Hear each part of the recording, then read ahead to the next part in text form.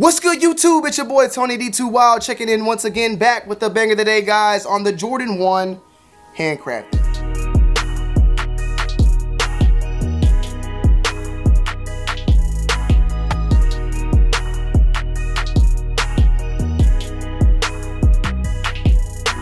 We have here today the Jordan 1 Handcrafted, and these are set to release on December 18th. I picked these up a couple days ago, maybe like last week actually. And usually when I get shoes and they sit around in my office, I tend to kind of grow accustomed to them. I tend to like them more. With this shoe, it really wasn't the case. It's not that I hated them, I just didn't grow any more fond of them. I don't even think I'm gonna end up keeping these in the collection long term. It's definitely a dope shoe, but I have a lot of shoes that mimic this and look very similar. The Mocha ones right off the rip. So it's like, I'm a little bit on the fence whether or not this is a shoe I wanna keep long term, or even how long I really wanna keep them. Nevertheless, these are dope. The materials are nice. If you like the shoe, you're gonna love the shoe. Don't take my opinion and just run off with it. This is definitely a nice shoe overall, but when you're dealing with someone like me who got tons of shoes and is trying to every single day get rid of shoes and buys more and more, I have to be a little bit more crucial on the shoes that I actually pick up. And there's tons of other ones coming out this month. We have the Jordan 1 patent leather bread, we have the bubblegum joints, the Bordeaux's released recently. These are releasing on the 18th. There's the Gore-Tex. There's tons of ones releasing in the month of December and in November. So past November, it's like a lot.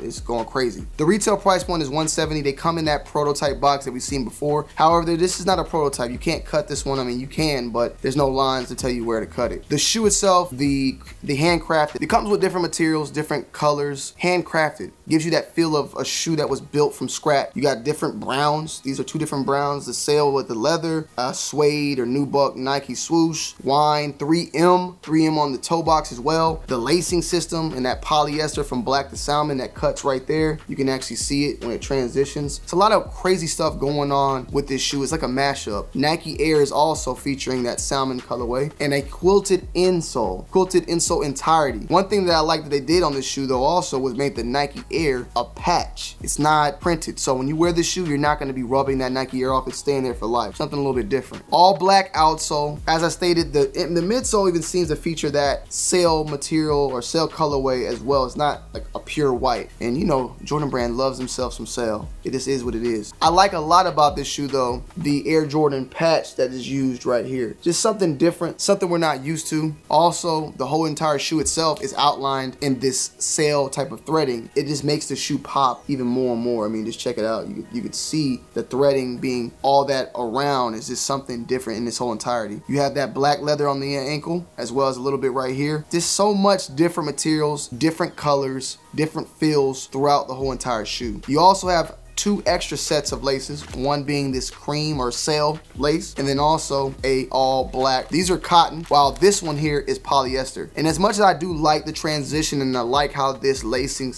how these laces are, the biggest con of the shoe is probably the laces themselves. Laced up how it is right now, the shoe was this, it didn't have enough lace. I needed more. Trying to tie this shoe up right here, it was like this much of like a knot, you know, like the little loop you put. I couldn't do nothing. At the same time, I do rock my shoes like this, not this long, but like, you know, like have it like this sometimes too. So it is what it is. It's an easy fix, but the polyester laces, the, you know, sublimated laces don't seem to be long enough for typical lacing. So, you know, Jordan Brand, just think about that. The 3M, I'm actually gonna do a little 3M test. I'll have it on the screen for you guys to see. I wanna see how this looks as well as this. I'm pretty sure this shoe pops a lot with the flash going on. 3M, I ain't gonna lie to you, it's cool, but it's kind of like the same thing with glowing in the dark. Like, it's all cool, but it's just like a little gimmick thing. You know, I want some green bean 5s. If you want me to give me some 3M, give me the 3M green bean 5. That's all I want, and we'll be straight after that. All right, Jordan Brand. So these are releasing on December 18th. As far as like the resale and how I think they're gonna do, I'm not the best when it comes to that, but just gauging off of this and gauging how the ones have been, and this one in particular, I don't see this shoe going above 250. Do not hold me to it though. These, I don't know.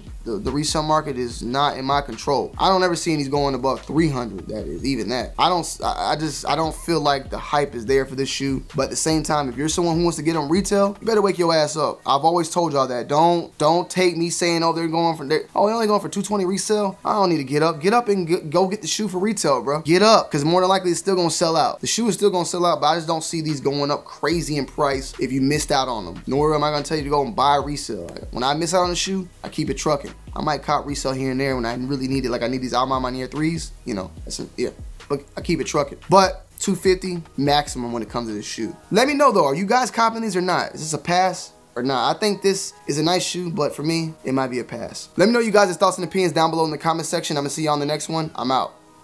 Peace.